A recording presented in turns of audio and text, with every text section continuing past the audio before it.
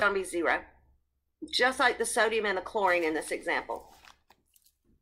If I'm working with an alkali metal, like I formed an alkali metal, or if I'm given an alkali metal that's in a salt or an aqueous solution, it's going to be a +1, because you know all group 1 metals lose that 1 valence electron.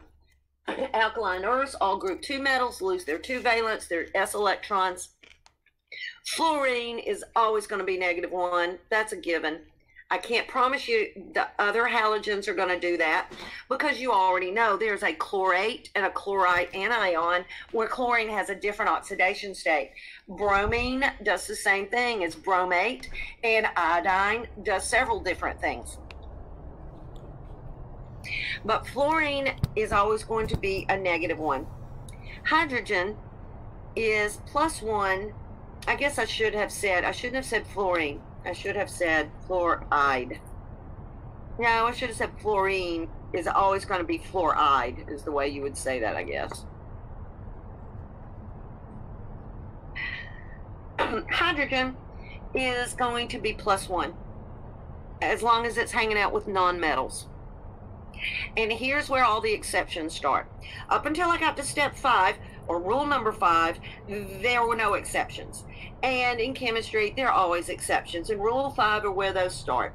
Hydrogen, when it's with a non-metal, is going to have a +1 charge unless it's going to hang out with metals. And then it's what we call a hydride. For example,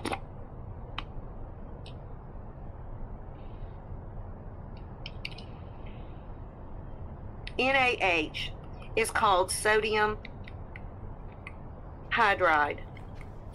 Now you notice I've got sodium, and I'd already talked about sodium in step number 2.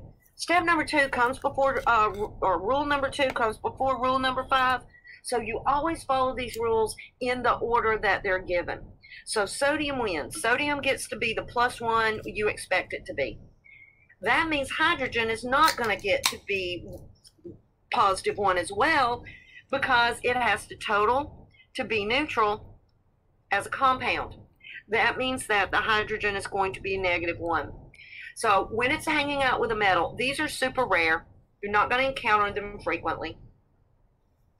And oxygen is always going to be -2. Unless, and yeah, there's another rare exception. Those are called peroxides. And that is where the oxygen decides it's going to be a -1 instead. And that's where you get the notorious H2O2, the brown stuff in the bottle. It's 1 oxidation state. It's much more stable as a -2, and it's trying to change back.